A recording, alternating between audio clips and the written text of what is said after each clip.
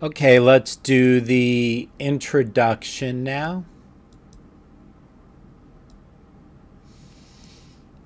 That contains how to build an LFS system, what's new since the last release, changelog, resources, and help.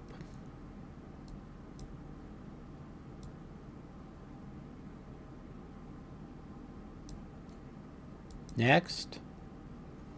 How to build an LFS system. The LFS system will be built by using an already installed Linux distribution, such as Debian, OpenMandriva, Fedora, or OpenSUSE. We are using Ubuntu here. This existing Linux system, the host, will be used as a starting point to provide necessary programs, including a compiler, linker, and shell, to build the new system. Select the development option during the distribution installation to be able to access these tools. As an alternative to installing a separate distribution onto your machine, you may wish to use a live CD from a commercial distribution. Chapter 2 of this book describes how to create a new Linux native partition and file system. Hold on a second. Yeah, I don't know if there's a specific Ubuntu with tools in it. As an alternative to installing a separate distribution, you may wish to use a live CD. Chapter 2 describes how to create a new Linux native partition and file system. This is placed where the new LFS system will be compiled and installed. Chapter 3 explains which packages and patches need to be downloaded to build an LFS system and how to store them on the new file system. Chapter 4 discusses the setup of an appropriate working environment. Please read Chapter 4 carefully, as it explains several important issues you need to be aware of before beginning to work your way through Chapter 5 and beyond. Chapter 5 explains the installation of the initial toolchain, binutils, GCC, and glibc. So the initial toolchain, binutils, GCC, and glibc, using cross-compilation techniques to isolate the new tools from the host system.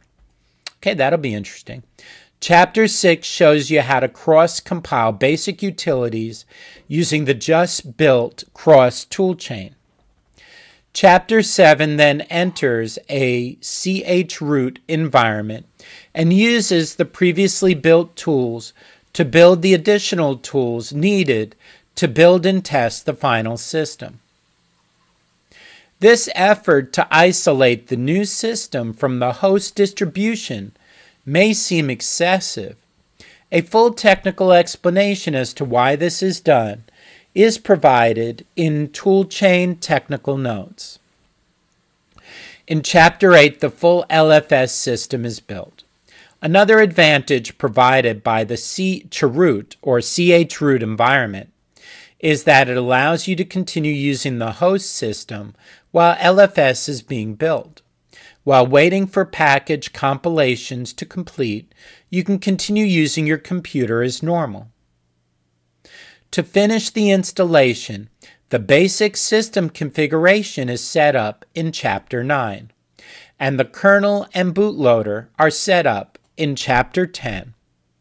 Chapter 11 contains information on continuing the LFS experience beyond this book. After the steps in this book have been implemented, the computer will be ready to reboot into the new LFS system. This is the process in a nutshell. Detailed information on each step is discussed in the following chapters and package descriptions.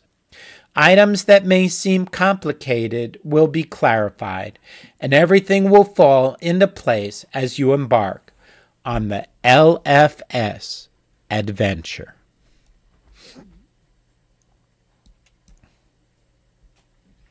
What's new since the last release? In this version of LFS, there has been a major reorganization of the book using techniques that avoid changing the host system and provides a more straightforward build process. Oh, very interesting. Below is a list of package updates made since the previous release of the book. Upgraded to Automake 1.16.5, Bash 5.1.16, BC 5.2.2, Bind Utils 2.38, Bison 3.8.2, Core Utils 9.0, E2FS Sprogs 1.46.5, UDEV 3.2.11, expat 2.4.6, File 5.41, Find Utils 4.9.0, Gawk 5.1.1, GDBM 1.23, glibc 2.35, gzip 1.11, IANA etc 2022-0207, iNet utils 2.2, IP route 2-5.16.0, libcap 2.63, libelf 0.186 from Elf Utils, libpipeline 1.5.6, Linux 5.16.9. Elves and dwarves must have been D&D players.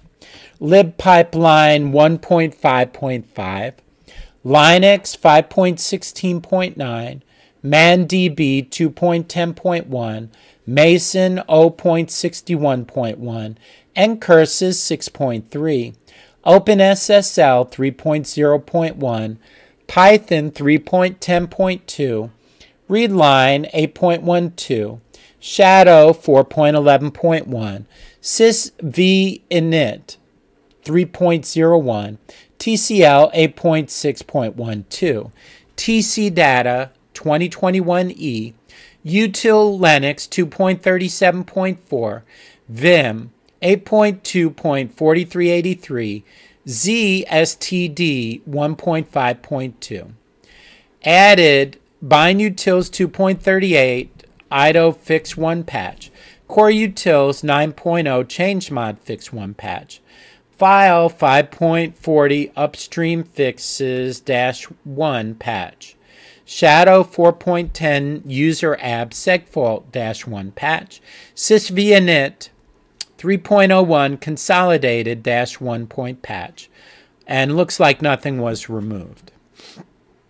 Okay, so that is Chapter 1, Section 2, What's New Since the Last Released.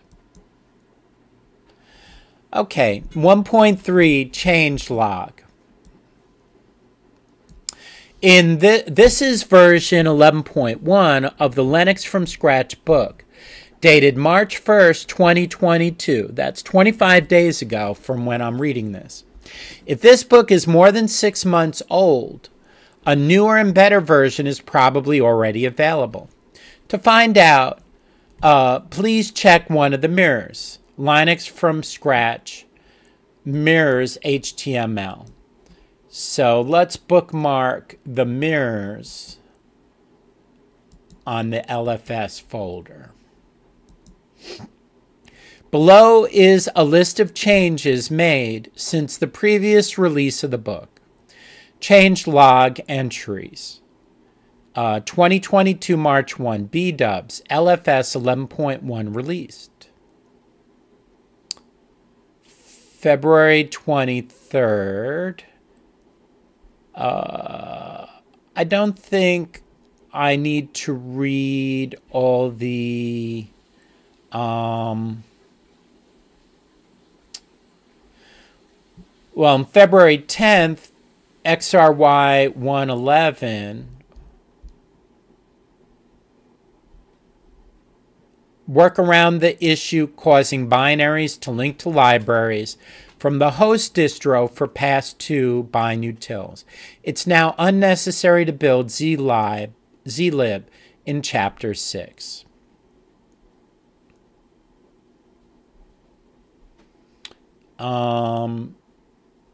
Remove sed from glibc, that's February 4th, Thomas.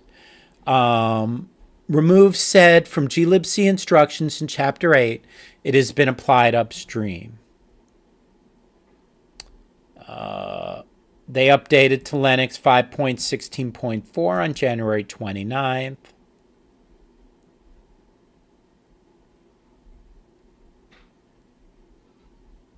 Is that the most recent version of Linux? We'll check the version later. Do we need to really look at all this?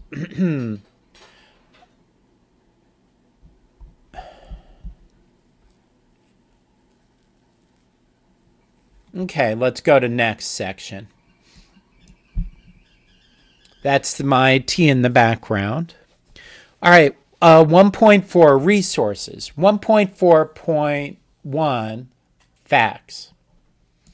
If during the building of the LFS system you encounter any errors, have any questions, or think there is a typo in the book, please start by consulting the frequently asked questions, facts, that is located here. So let's bookmark that in the LFS folder. Mailing lists. The linuxfromscratch.org server hosts a number of mailing lists used for the development of the LFS project. These lists include the main development and support lists. Among others, if the fact does not solve the problem you are having, the next step would be to search the mailing list at this address, which I will bookmark, for information on the different lists, how to subscribe, archive locations, and additional information. Visit the mail page. IRC. Several members of the LFS community offer assistance on Internet Relay Chat, IRC. Before using this support, please make sure that your question is not already answered in the LFS facts or the mailing list archives. You can find the IRC network at IRC Libera Chat. The support channel is named #LFS-support. So you go to the facts first, then you check the mailing lists. Then you can try the IRC if you're stuck. The LFS project has a number of worldwide mirrors to make accessing the website and downloading the required packages more convenient. Please visit the LFS website at mirrors for a list of current mirrors. Please direct all your questions and comments to one of the LFS mailing lists. See above. Okay. 1.5, help. If an issue or a question is encountered while working through this book, please check the facts page. That was said to be the first place to go, right? Which we at Linux from Scratch General Facts. I don't think I bookmarked that. Okay. Questions are often already answered there. If your question is not answered on this page, try to find the source of the problem. The following hint will give you some guidance for troubleshooting. Cool, it has a hints page.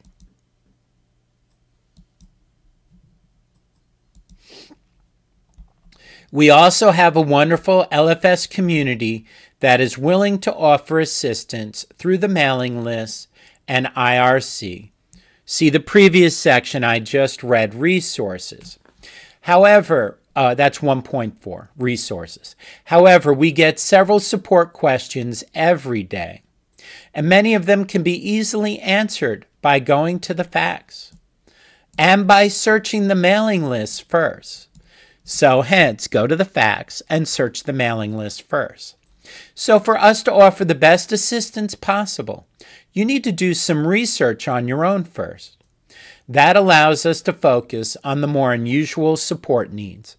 If your searches do not produce a solution, please include all relevant information mentioned below in your request for help.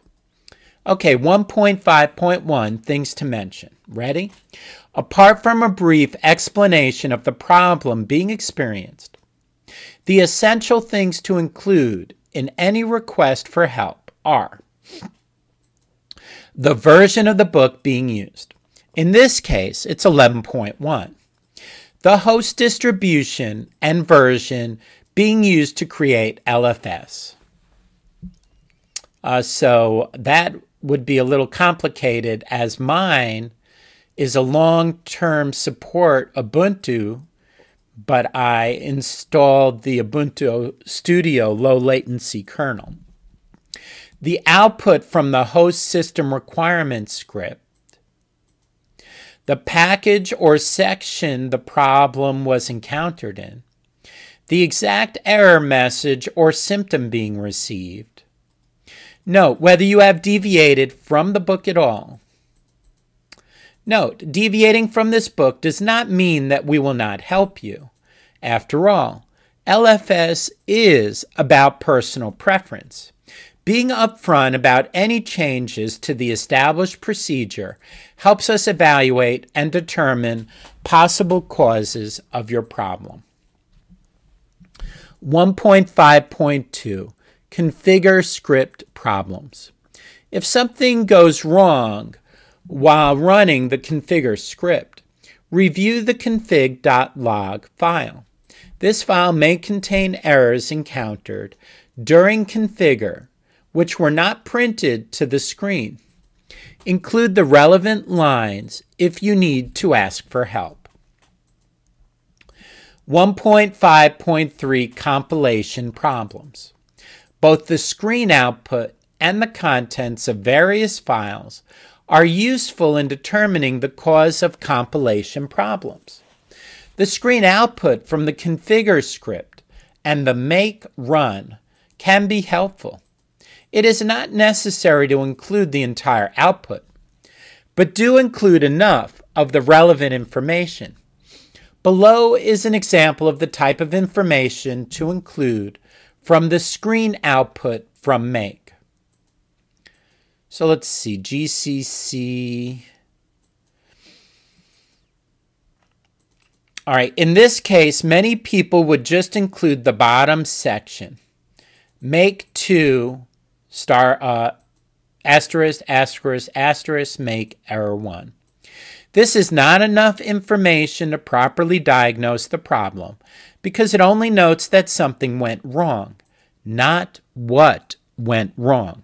The entire section, as in the example above, is what should be saved because it includes the command that was executed and the associated error messages. An excellent article about asking for help on the internet is available online. Read and follow the hints in this document to increase the likelihood of getting the help you need. So let's bookmark this.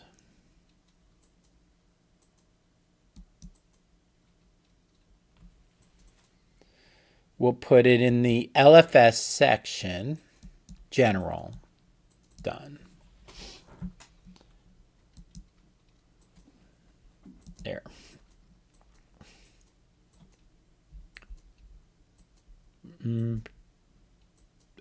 Okay, this looks like a pretty long document here. I wonder what the license on this is. Maybe I'll read it sometime.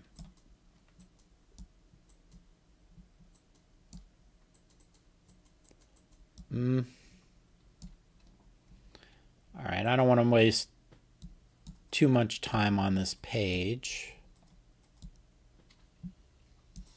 Oh, copyright right here. Last revised in 2014. Okay, but I mean, how to ask questions, that's kind of a timeless skill, right?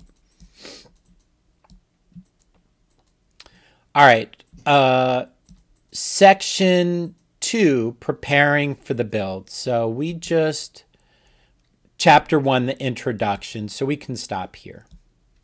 Oh, wrong thing to pause.